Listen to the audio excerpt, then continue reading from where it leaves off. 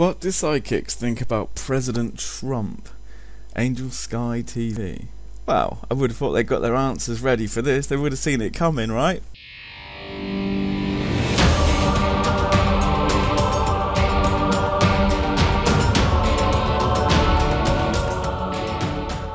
Hi guys, it's Angel and Kalina. Angel and Cleaner. Cruel parents, right? No? Is that too cliche? You must have chosen the names yourself.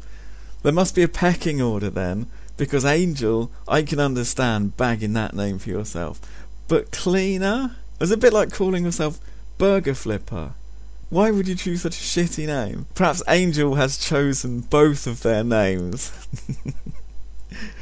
Dirty, but I like it. And today is November 9, 2016. You sure about that? Wanna phone a friend? It's very rarely I see someone get the month and date right, but not be so sure about the year. We've been looking at the future too much, you don't even know what time frame you're in. It's gonna be a lot of people are gonna remember. Oi, Angel, your friend Cleaner, what the fuck was that? She's speaking in tongues already. It's gonna be a lot of people are gonna remember. It's gonna be a lot of people are gonna remember. It's gonna be a lot of people are gonna remember. It's gonna be a lot of people are gonna remember. It's gonna be a lot of people are gonna remember. 5 times and I'm still not getting it. I'm fairly sure the last bit is a lot of people are gonna remember, but the first bit is still as clear as a crystal ball. A crystal ball that Lord Sauron has pissed all over the inside of. Yep. So I woke up at 2 a.m. and saw that Trump was leading in the polls and had a mini heart attack in the middle of the night and felt a little bit stressed out. But I kind of had an idea that that was going to happen. It's amazing how many things psychics get right after the event. Had a heart attack, the news was so stark. But it's alright, kinda saw that coming. There's supposedly 2 reasons why toddlers and very young children tell lies. One of them is the obvious, they simply don't want to get into trouble.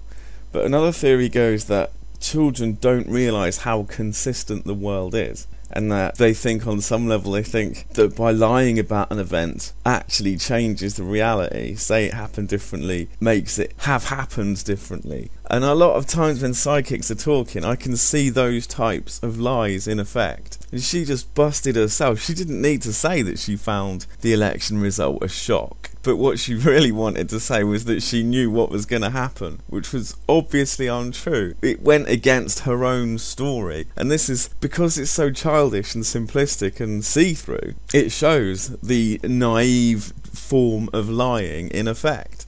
You'll see them do it, you'll see them both do it a couple of times throughout this video. And it always amounts to the same thing. Lying about the world because they don't like the way the world works. Well, you watch these women doing this a few times and it becomes apparent.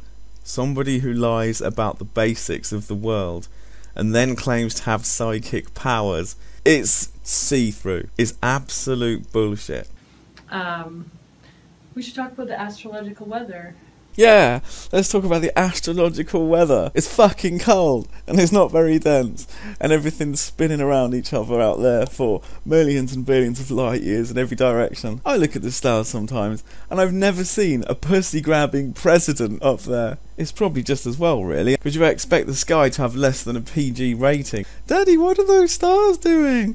Look away, son, they're just predicting a pussy-grabbing president. But it would be more, wouldn't it? They wouldn't just be fixated on major American events. It would be like, Daddy, what are the stars doing? Son, millions and millions of people will be having sex tonight, and the stars are just reflecting that. It's not really tall, dark, handsome strangers, it's just their fucking wives and husbands, girlfriends and whatnot. In fact, there's so much information up there, I can't discern anything apart from fucking. Yeah, let's talk about the astrological weather. The fact that the 12 or 13 constellations that you yap about will have such a minimal and pissy gravitational effect on the Earth, and such a minimal and pissy amount of light that reaches us, or anything else that comes from them, that it's massively outweighed just by the moon, let alone the entire rest of the fucking universe. 7 billion people on the planet, and you've got 12 basic personality types. If each of your fucking personality subsets has to account for around 500 million people, then it will necessarily have to be vague. In fact, it's so vague it doesn't mean anything. Alright. Yeah, well, one that I want to talk about is on November 14th, we have a full moon in Taurus. So this full moon is going to be very important for Taurus, Scorpios, Leos, and Aquarius. This is going to be important for 1/3 of the population. What's significant about this moon is it's the closest it's been to the Earth since 1948. And what I think is important about this moon, and this is if you subscribe to the moon being a hologram, which Angel and I were sort of talking about before we filmed. So those who may not... Fuck me, cleaner. So the hologram moon has been closest to the Earth since 1948. How is this going to be important? Now it hasn't even got any gravity, it's just a picture in the sky. What the fuck are you about to say? I don't know about it. If you go to YouTube, there's a channel called Crow, CCROW 777, and he has a video called "The Moon Is Not What You Think." Okay, I'm going to show you Turd Boy 777's theory about the moon, but in an unusual way of looking at new things. I'm first going to show you the debunk. So here comes our aircraft, and you can see the first part of the wave just disappearing off the side there, and here is the second part of the wave crossing the moon, just as we see in Crow 777's lunar wave videos. And here is the second clip. The plane is flying across at the same angle, but this clip is actually much clearer with a more defined wave. Let's take a look now.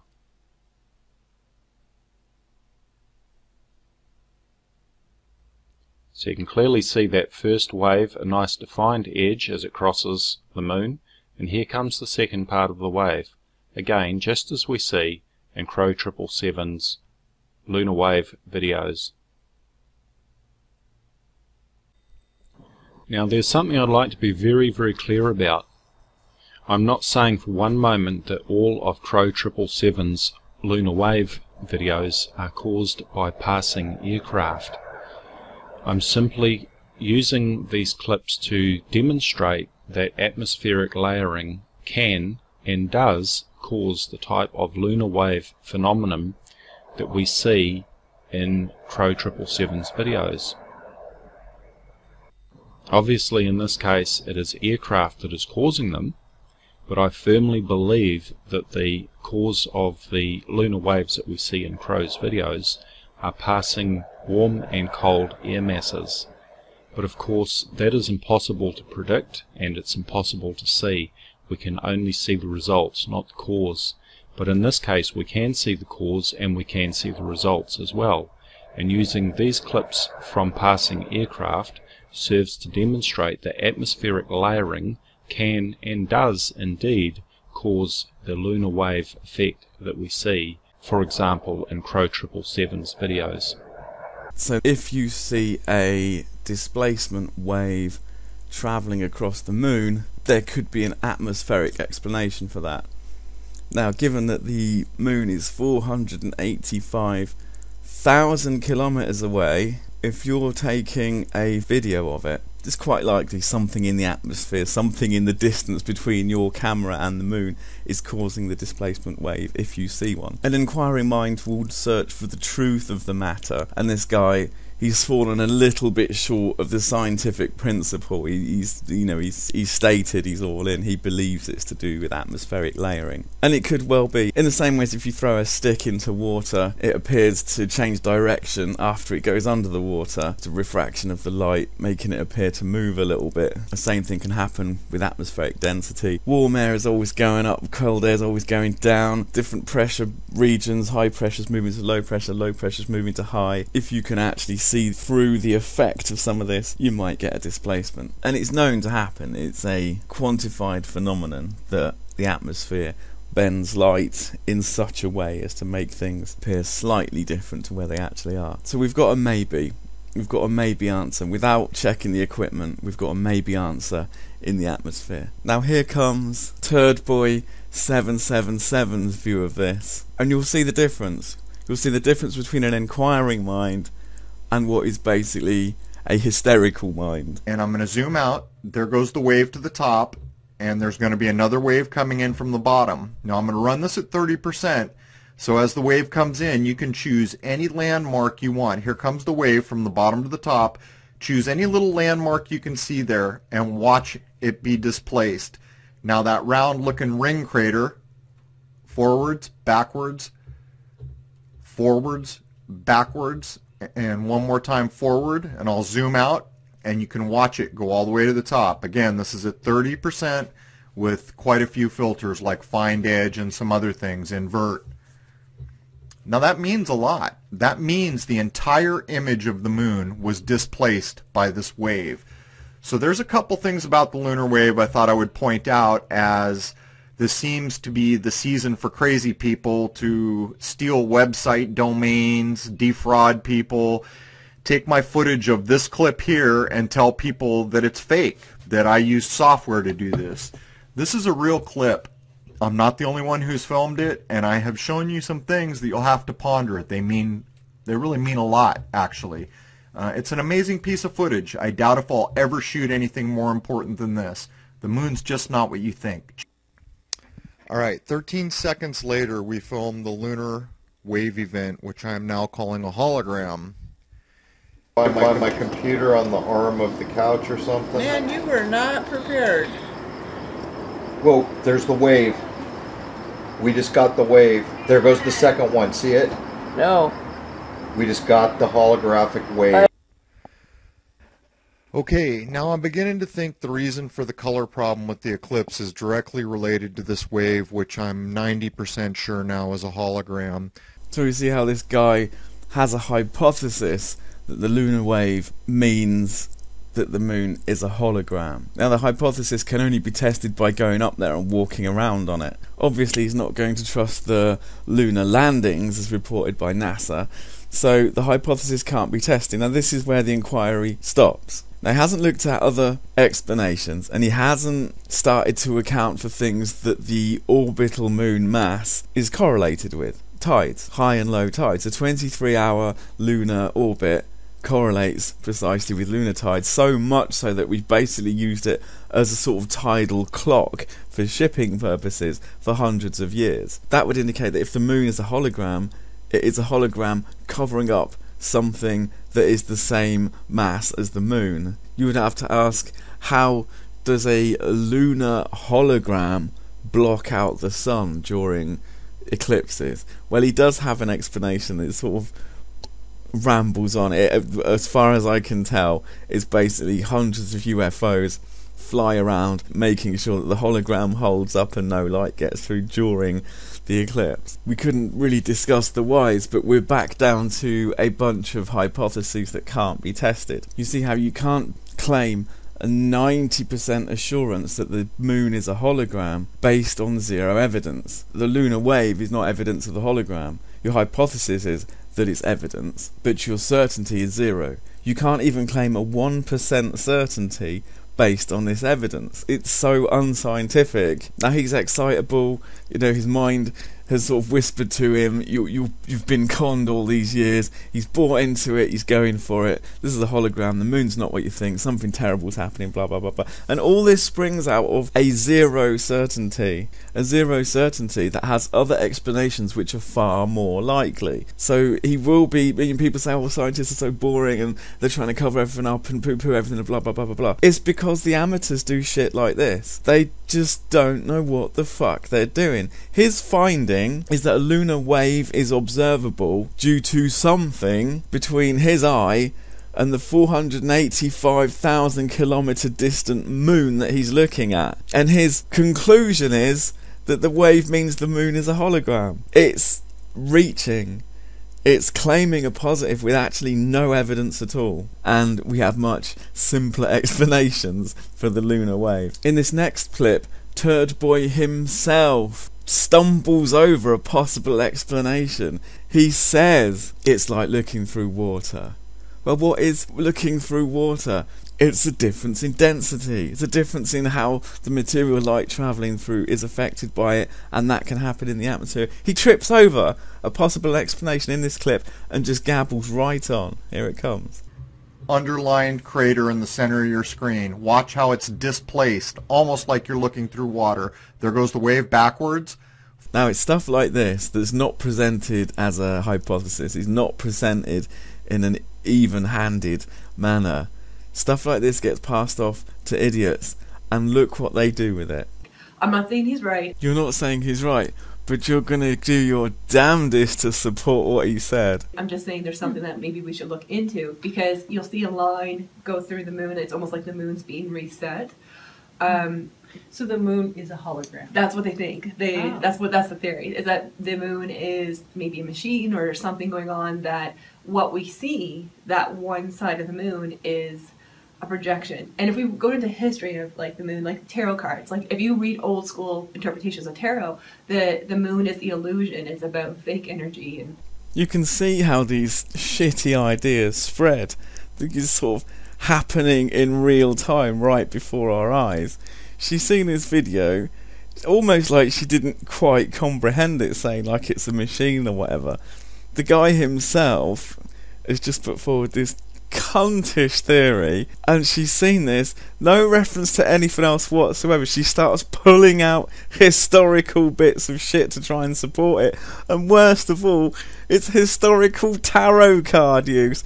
The worst kind of substantiating bullshit she could come out with right now. And I think her friend Angel knows it. She's there, she's gonna have to pull this back somehow. She's thinking, I can't believe you said that on the fucking video, and if I edit it out of the video you're gonna be all butt hurt, and now this is really socially awkward. Yeah, you're gonna put this on YouTube, you're gonna tell your fucking stupid psychic buddies and subscribers and people who watch this shit that the moon may be a hologram and we should look into that, without any fucking thought at all. It's like, most psychics that I meet, they are either complete charlatans, they know damn well they're ripping people off, or they're so fucking useless, they don't have a single talent, they are crap at life and everything, so they create something that nobody else can see and claim to be an expert in it. The majority of psychics that I've come across fall into that category. You know, they've got no memory, no intellect, they don't know how the world works, they're usually immature and stupid. But suddenly, they're so fucking fine-tuned inside that they can tell the future and read people's minds. It absolutely doesn't stack up. And this is what you get. Psychics spread shit because they can't think things through. And this is where I think they bust themselves. If you had heightened intuitive awareness, if you were holding hands with God on some level, you would be abutted to the ultimate intelligence. If you had psychic ability, you would not be drawn in by stupid shit like the holographic moon theory, and you wouldn't try to support it with the historical moon in tarot cards. stuff like that. So, Interesting. I never actually heard that theory that the moon was a hologram, but I remember you mentioning something that it was placed in the universe to... Brilliant. This is such a highbrow conversation. I haven't heard that theory, but I remember you saying something else stupid about the moon. watch us or something that's like that? one. That's another. Another. You go to Linda Moulton Howe. She's a journalist and she does different reports on what others have brought to her, their theories or their experiences, and so that's one that goes into it. Because there's a lot of questions. Like if you talk to astrophysics, astronomers, they're we'll edit that. That's what your kind would call having problems with your throat chakra. It's a physiological response to the fact you're lying right now. You haven't spoken to astronomers about this, and you know it. So, and we talk to astronomers, they question that. Why is the moon perfect? Like perfect between the Earth and the Sun, that it perfectly blocks out the Sun during the eclipse. So why? This shit really winds me up. There are 400 infinitesimally unlikely, miraculous, amazing things about our solar system, planet, biology. 400 fucking miracle things that make life on Earth possible. The moon's one of them. Not the fact that it's the right size to block the sun out when it crosses its path. That's neither here nor there. Without the moon there could be no life on Earth. It would never have evolved. It's like it's so fucking dumb. Oh wow, amazing! Astronomers are asking why is the moon this size? Why does it work like this? And for the most part, they've answered those fucking questions because we've got samples from the moon. We know it's made out of the same stuff as the Earth and it's the same age. And now we have the theory that Theia crashed into Earth, smashed off this bit of rock that gathered all the other debris as it was spinning around the Earth, and that's the moon. Brilliant. We've largely answered it in a theoretical way, based on some supporting evidence. So when these fucking psychics go off half-cocked with the armchair analysis of things they really don't know what they're talking about, picking this thing out like it's so amazing. Yes, it's amazing, but there are 400 other amazing things that we know about. It's fairly standard for life on Earth to be miraculous. We don't need you so-called psychic cunts to get overexcited about one of them, and even a shitty aspect of one of them, to teach us how impressive life is.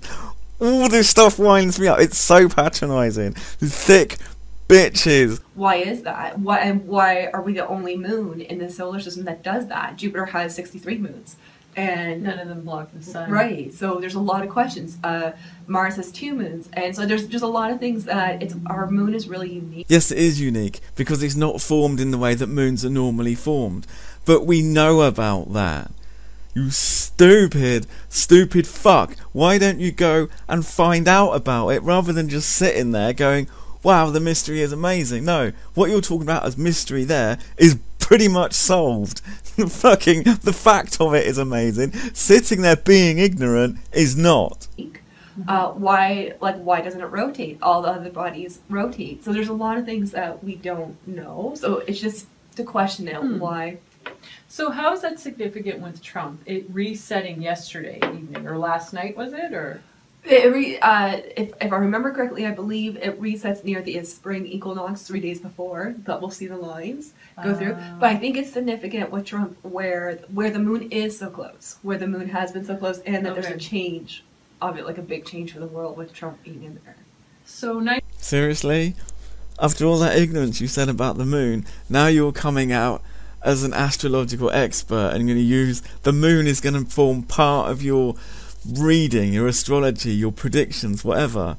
Seriously. 1948, I'm just trying to think. I'm really poor at my history, but was there anything significant that happened the last time the moon was close? Yes, I'd say there were some significant events in 1948, given that in 1947 the British Empire started pulling out of the Middle East and India and Pakistan, leaving Israeli troops to start ethnically cleansing and genociding select parts of the West Bank, leading to the now 70-year conflict between Israeli Jews and Palestinian Arabs, and the Brotherhood of Arabs via Islam to get pissed off with Israel to the point of wanting to wipe it out. I'd say that was a pretty significant development. I said 1947, but they were there administrating the handover until 1948, and the same in India. While partitioning India, January 1948, Gandhi started starving himself. These are the sort of times you're dealing with. Yes, every fucking country after the Second World War was reorganising its priorities and doing weird shit, and weird political parties, communists and all kinds of shit were being elected. Yes, I'd say 1948 was significant, but cunts like you would have no idea about that. You think it's significant because a hologram moon came close to the Earth. That year, not on top of my head, but I would say like it's right after World War II, like not to put negative energy, but just that there was a reset like around that time, or years before the United Nations was established. Like there's things like that was going on. So and I'm not saying I'm right. I'm just saying this is something this is where my mind goes. Right. So one of the things I was struggling with this morning was posting. I felt really angry, first of all. But at the same time, I felt like I didn't feel shocked. Like everybody's like, "Oh my God, I'm so shocked! How could they vote Trump in?" I was shocked he was running. So my shock, kind of like maybe it's, dumbed down over however long it's been. And I was also shocked to learn. I learned about the electoral process, which I was really shocked that. I mean, it's complete crap. Like how people get elected. Jesus Christ! How old are you? You didn't understand the electoral system in your own country. Did you think you had proportional representation? How the fuck did you think it worked? How old are you, 20? You've lived through 4 or 5 of these fucking things. How can you not know it's an electoral college system? And how can you not know the pros and cons of that system? Surely there are people in America going, oh, we want proportional representation, just like there are in Britain, which is why everybody knows we've got a first past the post system, which is quite similar to the electoral college system. How can you not know about this stuff? This is what I mean. Psychics have no idea about the world in which they live, and I don't think they can grasp it. This is why they need to make shit up to be good at. In the first place, and how undemocratic it is. Yep, democracy is undemocratic. It always is when you don't like the results, darling. So I can't say that I was shocked. I was slightly angry because I thought about my children, and I thought about the world, the safety of the world, and things like that. And then I thought, you know what? No, I'm not going to go into that fear-mongering crap. Like, everybody is going to go into that. Apart from the 60 million people who voted for Donald Trump, you mean? This is what I mean by it's patronising. I'm going to do something different. I'm special. I'm going to handle my anger at the election result. Fucking brilliant. So it's really a test of your willpower to stay positive, I think. Like, I'm generally a pretty positive person, but you can easily go down that road and start being like, he's going to destroy the world, he's going to start World War III, you know, he's a misogynist, xenophobe, like... Well, since political debate has been hijacked by the left, and all you ever fucking hear is xenophobe, racist, Islamophobe, misogynist, these are not weighty accusations. You need examples. You need facts to back up your bullshit, which is where the whiny bastards have been overturned by the silent majority. This whole racist, sexist, xenophobe, misogynist, this bullshit doesn't mean anything. It's just words that you think are bad labels that you bandy around onto people that you don't like, and you have no substantive argument. You need to use examples, and surely, if anything, to start teaching you, speak like a fucking adult, justify what you're saying. This election result is it, and look at you, just continuing on doing the same fucking shit. Just even like just straight like basic economics, and not even talking about the energy. And yeah, I thought of like, this is going to really wake some people up, like the 56 million people that voted for him. Oh my god, it's the eternal cry of the perpetually ignorant. Everyone else needs to wake up. Everyone else has a shock in store. Everyone else is wrong. If that's even the truth. That, I know, I was going to bring that so up. So that's like, the other thing I thought of. I thought of like, we are so innocent and naive to think that the democratic system is true. That we believe that our vote matters, when really, you know, I've been saying this since I was 17 years old, and not to age myself, but that was a long time ago, that there is no democracy. And I remember being laughed at in high school, like, what are you talking about? You don't know what you're talking about. You're too young to know what you're talking about. There's another one. The blood vessels in your nose dilated because you were lying. It's another physiological response to talking shit. That's why your nose was suddenly itchy and you had to touch it like that. You're generalising a scenario that you wish had happened the way you're telling it, but actually didn't happen at all. Laughed at in high school, like, what are you talking about? You don't know what you're talking about. You're too young to know what you're talking about.